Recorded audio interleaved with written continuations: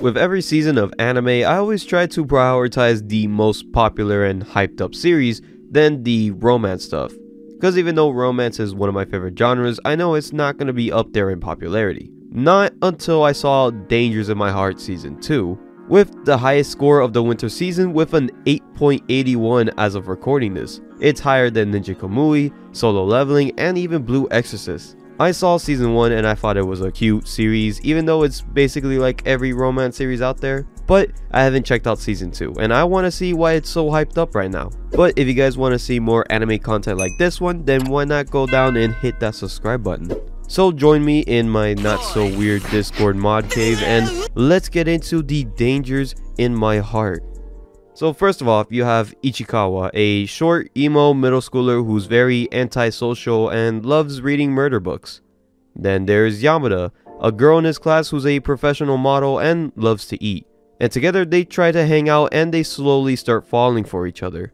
Now, like I said, I've watched a lot of romance series in the past, and you can always predict most of the things that are going to happen. There's a ton of romance cliches that a lot of new series love to punch in like it's a bingo card or something. And with this series, I felt like it was going to be the same thing. But I still really enjoyed this series, and I can see why it stands out compared to the other dozens of romance series out now. Story-wise is basically the same thing with most series. A ton of school life cliches, a lot of episodes dedicated to holidays, sick days, sharing umbrellas, school trips, and just so much more. Now that doesn't make the series bad, it's just repetitive, but the characters usually carry those types of episodes. The highlight episodes I've seen though are when they're original, like Ichikawa having to make a graduation speech, so the whole episode he's just trying to hype himself up. Or in the latest episode where Ichikawa gets worried of an online fan making comments about Yamada. But every time you watch a new episode, the series changes. Compare any season 1 episode to a season 2 one, and the vibes are just different. Let's take Nezakoi for example. An episode would start and would have the same formula as the next one, and then the episode going forth. Now it's not a bad thing, but if you were to change the order of when you watch those episodes, there wouldn't be a difference. Now in The Dangers of My Heart, you can't do that, because every episode shows a progression that affects the whole rest of the series, which is a good thing. It's rewarding whenever you watch the next episode, and it will make you feel way better when Ichikawa and Yamada eventually do end up together. But now, what about the characters? Again, with romance cliches, you can always point out the certain stereotypes in characters, like the tsunades, the shy quiet ones, the hyper best friend, and of course the copy and pasted plain male interests. Thankfully for the two main characters, it's not too stereotypical. Ichikawa is memorable in both design and personality. I mean, he just looks like a regular emo kid that you'll be seeing at a local Hot Topics. But I'd rather have him over these guys. Yamada though isn't really much of a stereotype, but more of just plain at first sight.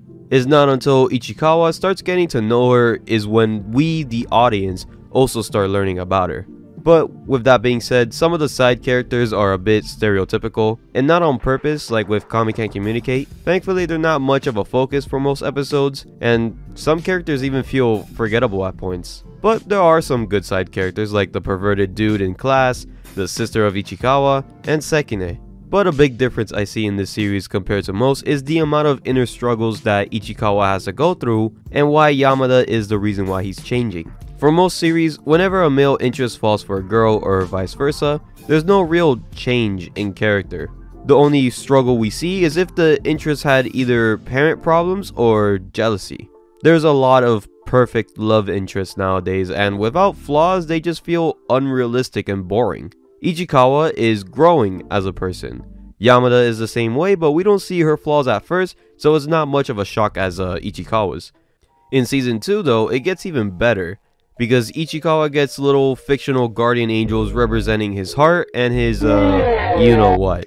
While Yamada is getting more clingy and jealous, we see more of that comedic death stare now than before. They're also starting to become teenagers. I mean, they're middle schoolers, so their hormones are getting to both of them, which is normal. By season 2, not only have they changed a lot, but they're actively growing as people, not just romantic interests, which I don't really see in a lot of series. Because The Dangers in My Heart is a special series. Sure, it's filled with a lot of cliches and it's not very original, but it's a classic romance comedy about kids growing up and learning.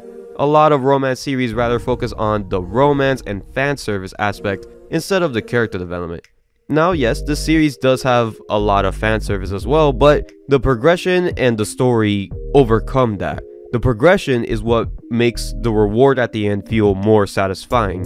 While watching the latest episodes, I was so invested that I actually started rooting and getting emotionally invested in this love story. I binged the entire season in one day, and it made me feel like I've known these characters for months.